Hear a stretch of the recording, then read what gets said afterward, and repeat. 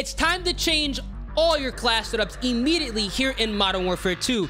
Tuning has finally been cracked, and there are a lot of mistakes I know you guys have been making. Hell, even I've made in the past. And in this video, I'm gonna be showcasing how you guys can properly tune your weapons to maximize damage range, recoil control, as well as aim down sight speed. If you enjoy what you hear, make sure you guys drop a like on the video. The like goal is going to be 500 likes. And as always, if you guys want to stay up to date with any and all best class setups and tunes, best settings, tips and tricks, or want to be notified with any new updates, go live here in Modern Warfare 2. Make sure you subscribe to the channel and turn those post notifications. Let's get right into it.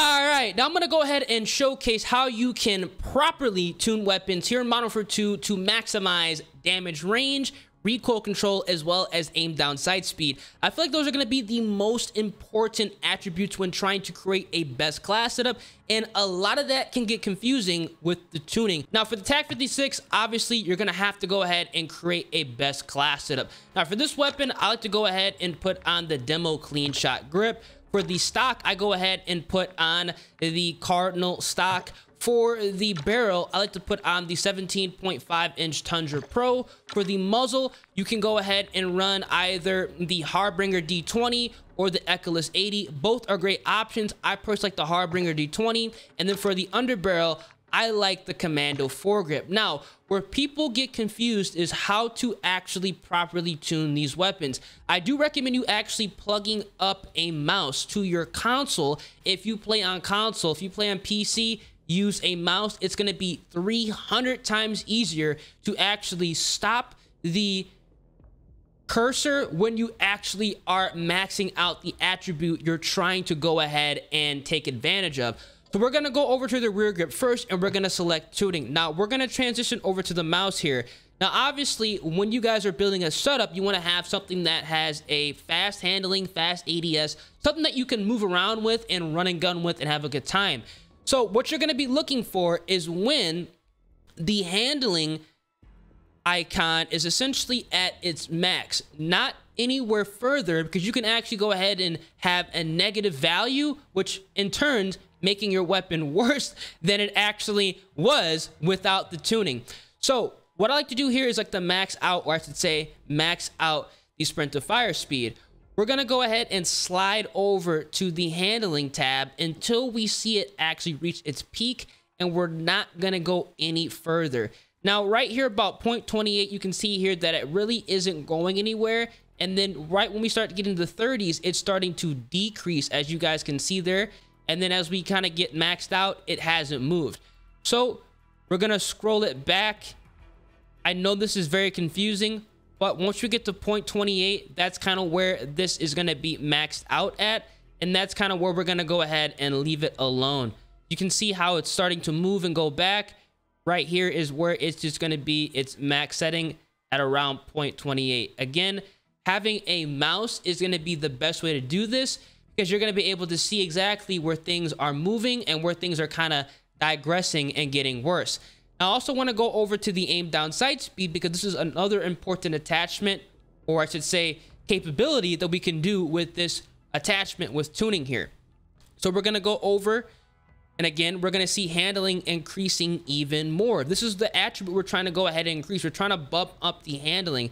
Now we're going to move it up until we see it reach its peak, and then once it starts to digress, we are going to stop. You can see here that it actually is not moving, but once you start getting it to max, it slowly starts to digress here. So you see it hit its peak right around 0.36. I know it's very, very, very confusing. It's very, very annoying that this is the system we have to go ahead and deal with. But again, that is what's a part of the game, and you're going to have to tune your weapons accordingly. Now, we're obviously going to transition over to the stock here. And for the tuning here, I like to go ahead and max out the aim walking speed. Again, this is going to work for all of the weapons. You want to look for the attribute that is going to be essentially at the max peak before it starts to digress. So here for the aim walking speed, we're going to go ahead and bump up the mobility tab until we see its peak, and then when it starts to digress, we are going to stop. You can see as it starts to max out, it isn't moving, and then it starts to go back. So when it reaches its peak is going to be right around this point or 1.83 or negative 1.83. This is where it's like at its max. So we're going to go ahead and stop it in this area here and not go any further. Now, we're also going to go ahead and max out the aim down sight speed, another attachment capability we have with the stock with tuning. So here, we're going to go ahead and increase the handling. We're going to move up handling until we actually see its peak. And then when it's done, we're going to stop. You can see that it's actually not moving anymore once you max it out. But it is at its peak right around this 2.61 here. So we're going to leave it at this 2.61 area where it reaches its peak and it's not moving. So we're going to go ahead and max it out here. So 2.61. And that's how we would go ahead and tune the stock on the TAC-56, or how we would tune the stock on any assault rifle here in Modern Warfare 2. Now we're going to go over to the barrel where the same thing is going to apply. Now, personally, I'm more of a damage range type of person, but you can slide it for aim down sight speed or damage range depending on what you're trying to look for. Now for damage range, we're going to go over and we're going to slide it until we see the range attribute meet its peak, and we're not going to go ahead and go any further. You guys can see here that it is not moving. It's pretty much as soon as we start to slide it, it maxes out. So we're going to be done here pretty much at around 0.25. We don't want to go ahead and devalue any other attribute of this class setup. We're just going to max out what we're intending on going ahead and making better. Now we're going to go ahead and max out the aim walking speed, because that's going to be another attribute I feel is going to be very important on this assault rifle. Again, if you want recoil steadiness, you could do that as well. But we're going to be looking for the mobility here. And you can see here, even with the mobility section, you're going to be seeing that it's going to adjust the recoil, and it's also going to adjust the handling here. So we're going to be looking for a max value before things start to go ahead and go negative, because again, we're trying to max out that aim walking speed. You saw a big jump around 0.32, and then we're not really going to see anything else, and you can see it start to digress. So around 0.32 is where we're going to go ahead and leave this and essentially tune the barrel on this assault rifle.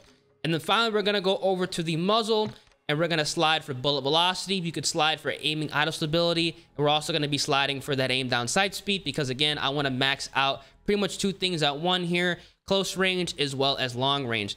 Now for bullet velocity, again, we're going to go ahead and slide it till we have effective range, and then we're going to stop it when it maxes, or I should say where it starts to max and decrease. In here you can see once we actually start getting to the end of here, it's pretty much done. So around 0.91 is when it's done. We're going to stop right there. Now we're going to go ahead and max out the aim down sight speed, which is going to increase the handling. You can see here.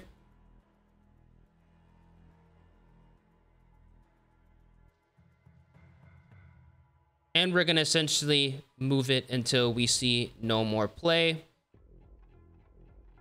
which is going to be around 1.31.